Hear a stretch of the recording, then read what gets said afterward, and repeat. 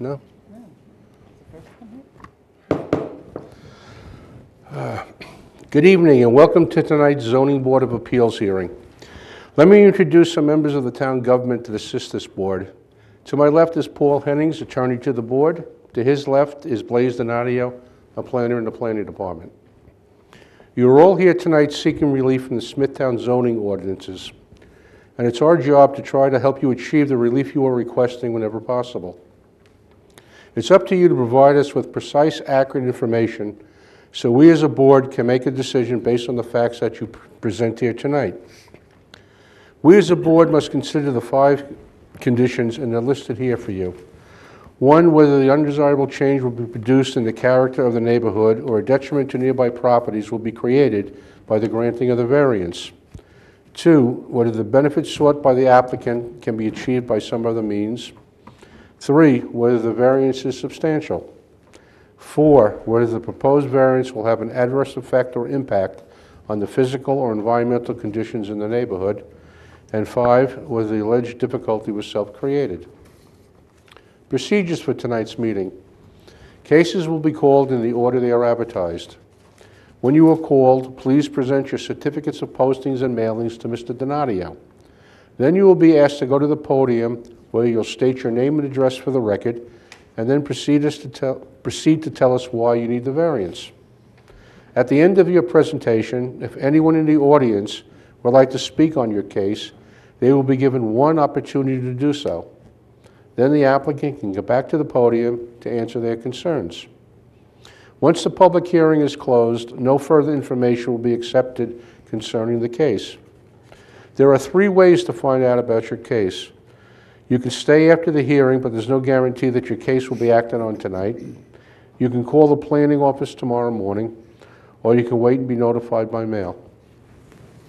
Please.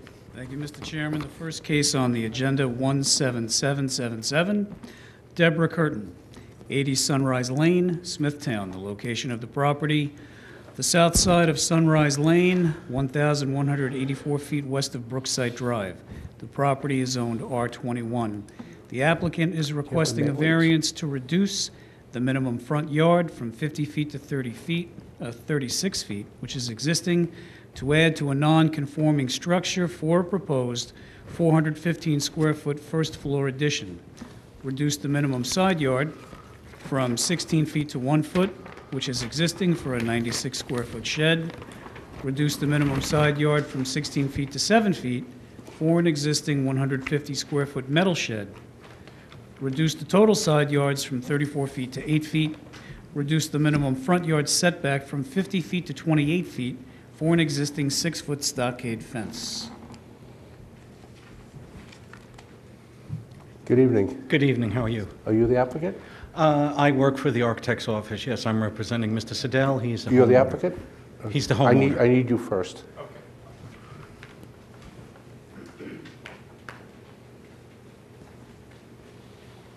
Good evening. Could you state your name and address for the record, please? John Curtin, 80 Sunrise Lane, Smithtown, New York. Fine. Would you like this gentleman to speak on your behalf? Yes, I would. Fine, thank you. Now, could you state your name, spell your last name for the record, and give your address, please? Yes, it's James Glander, Glander. Do you want the address of the firm or my home address? Either one. 202-11 East Shore Road, Huntington, New York, 11743. Thank you. The house is existing, non-conforming. We're proposing to do a extension on the left side, keeping the non-conformity. Do you want me to read the answers to the questions, or I'm sorry? Respond to your 5 questions? If you'd like. Whatever you would like. The house is existing non-conforming. Obviously, it was built sometime in the 50s or the 60s, probably prior to the existing zoning being in place. We're not looking to go past what's existing, and the amount we're going out on the side is within the setback. Okay, fine. Thank you. Does anyone on the board have any questions on this case? No question. Adrian? All right, do you want to close? No. Blaise? My only question would be regarding the two sheds. I noticed that they're very close to the side property lines. Is there any way that they can be relocated further away from the side yards? Mr. Gerton? They've been there for a number of years. They were even there the last time they went before the board to get the barn. So I think if we move them, they'd probably deteriorate. They're pre-manufactured and, you know, brought in on a dolly and dropped on a lot. Okay. Thank you. Right. Is there anyone in the audience who'd like to be heard on this application? No? Can I have a motion to close this case, please? So moved. Second. All in favor? Aye. Motion carried. Thank you. Thank you very much.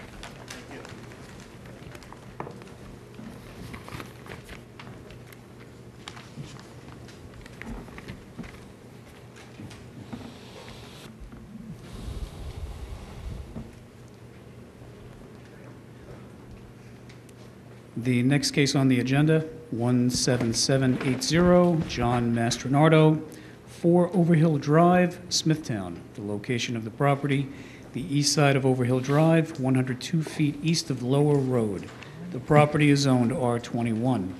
The applicant is requesting a variance to reduce the minimum front yard setback from 50 to 45 feet, reduce the side yard setback from 16 feet to 12 feet, reduce the total side yards from 34 to 28 feet for proposed 578 square foot first floor addition. Good evening. Hi. Your name and address, please? John Mastronardo, 4 Overhill Drive, Smithtown, New York. And you would like this gentleman to speak on your behalf? Yes, I would. Fine, thank you. Good evening. Good evening. For the record, my name is Michael Morbillo, architect, Inspire Design Group. My office is located at 1650 Sycamore Avenue, Bohemia, New York. So as the call of the meeting addressed 3 matters that were here before you tonight. One is for a reduction in the front yard. My client is proposing a master bedroom addition onto the side of his home, and he's seeking to get a reduction in the front yard. He's actually looking to line up with an existing front porch that's on the home that had been approved on a prior ZBA grant. He's looking to also go into the side yards. He's looking for a 25% reduction from 16 feet down to 12 feet, and that's affecting his total side yards with about an 18% reduction from 34 feet to 28 feet. He doesn't have another means of where to place the bedroom. It's sort of the bedroom side of the house is where he's placing the addition, and he is won't create an undesirable change in the character of the neighborhood or have an impact on the environment. And the condition of the property is he didn't create those conditions. They were already there. So if the board has any questions at this time, I'd be happy to answer them. All right, thank you. Anyone on the board have any questions on this application? No planning? No, thank you. No? Is there anyone in the audience like to be heard on this application? No? Can I have a motion to close this case, please? So moved. Second. All in favor? Aye. Motion carried. Thank you.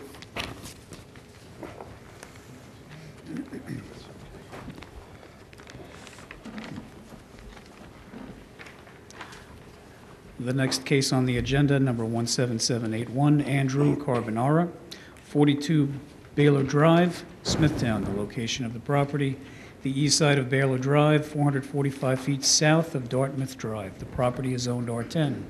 The applicant is requesting a special exception for temporary living quarters for a family member.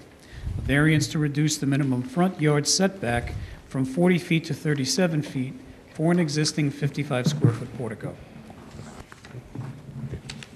Good evening. Good evening. I have handed in power of attorney, limited power of attorney form for this hearing to the town attorney. And for the record again, Michael Morbillo, architect representing the applicant, Andrew Carbonara. My office is 1650 Sycamore Avenue, Bohemia, New York. Just to start off very briefly, as the call of the meeting stated, the application is for a 400 square foot temporary living quarters for parents, for a parent, and also we are seeking to legalize a small front porch that's on the front of the house, which is encroaching. I am assuming that you have the planning advisory report of July 17th, and we are in full agreement with the report. There's some recommendations in there based on the requirements for a special exception. We meet all those criteria, and the reduction in the front yard request from 40 feet down to 37 is less than a 10% request. So if the board has any questions at this time, I'd be more than happy to answer them. Thank you. Sure. Anyone on the board have any questions on this application? No. Blaise? Mr. Chairman, the Planning Department did prepare a planning advisory report, and I'm sure the board has read it, and we do recommend approval of the application. Right. Thank you. Is there anyone in the audience that'd like to be heard on this application? No? Can I have a motion to close this case, please? So moved. Second. All in favor? Aye. Motion carried. Thank you. Thank you very much.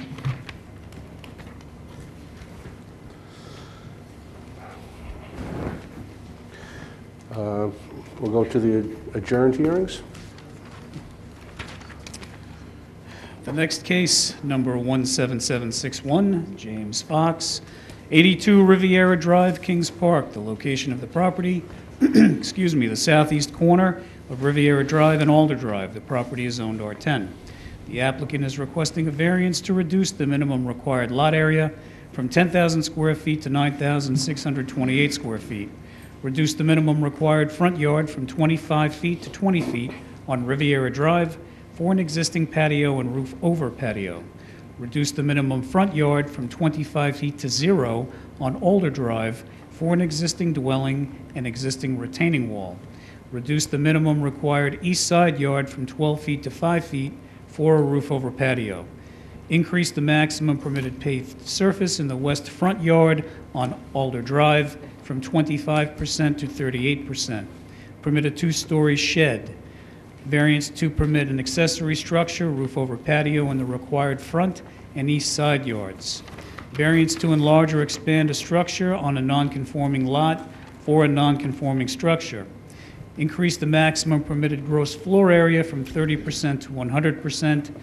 Decrease the minimum required distance from any rear lot line from 6 feet to 2 feet. Permit environmentally sensitive lands to be altered. Good evening. Good evening. James Fox, 152 Highland Drive. I'm the owner of 82 Riviera. I submitted to the Planning Department a test bore showing the depth of groundwater was at 14 feet, and I believe that this mitigates any environmental conditions on that particular property, and I have no intention of changing anything that's been existing there for quite some time. Thank you. All right, thank you.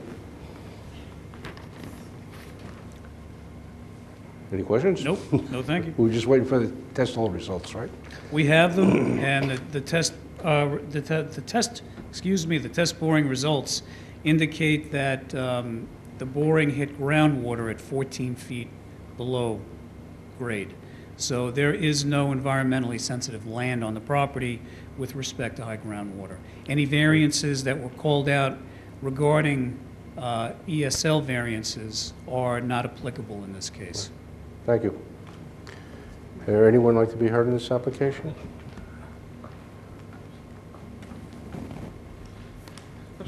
How are you? My name is Steve Finelli. I live at 147 Alder Drive. I live right next door to the property on Riviera that Mr. Fox owns. I'm sorry, sir? Sure. Last name is Finelli, F-A-N-E-L-L-I. No problem. Basically, my concern, maybe it's just the way things are written in the legalities for variances here. I do not have any issues with any of the structures that are already on the property. Some of the things in the variance, the wording just kind concerns me in regard to increasing maximum permitted gross floor area from 30% to 100%, things of that nature that are going to expand on the property. If it pushes out to the set lines and all the other things, you're shaking your head at me. Am I reading this incorrectly?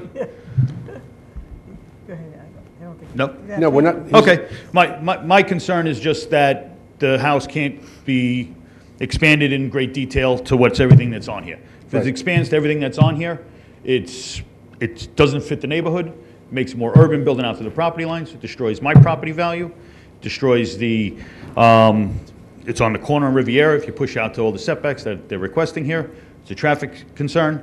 If you're going to do building, we're right next to the river, it's an environmental concern. So these are my concerns about it. As far as the existing structures, the shed, the roof over the patio, the driveway, things like that, I have no, or the retaining walls, I have no objections to what's currently on the property that Mr. Fox owns, but I do object if there's going to be a massive rebuilding. Right, So those are my concerns.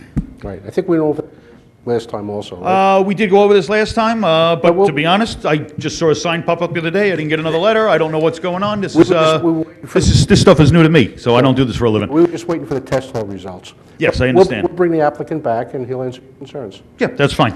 Thank you. Great. Mr. Chairman, do you want me to address some of Oh, Mr. fine. Finelli's If you want to. concerns? Only because I want him to be aware Yeah. of what's going on. I would appreciate that. There are a number of variances that are called out in the meeting that are related to what we call environmentally sensitive land. In this case, it was considered to be high groundwater. High groundwater is water that is less than 10 feet below the surface of grade on Okay. anybody's property. Mr. Fox had a test boring done recently, and he submitted the results of that test that show that the groundwater exceeds the 10 feet. They actually didn't encounter groundwater until 14 feet Okay. below grade. So a number of these variances will actually disappear. For example, I'm sure this is the one you're probably the most concerned about, is that increasing the permitted gross floor area from 30% to 100%. Yes, that is a major concern of mine. The reason why it goes from 30% to 100% is that if the property were deemed to be in high groundwater, that means that you have zero, technically, you have zero buildable lot area. Therefore, any structure that you build on the property is considered to take up all of the buildable lot area. In this case, that 100% goes away. Okay. Because it's no longer environmentally sensitive land. And I might be speaking out of turn, but I would imagine that at the point that the board is ready to vote on this application, that that particular variance request would probably be denied. Okay. Okay. Very good. All right, thank you for your time. Great. Thank you. Anyone else who would like to be here? Would you like to come up, or? As long as you're happy. Okay. I think Mr. Donadio explained it properly. Very well. Okay. All right.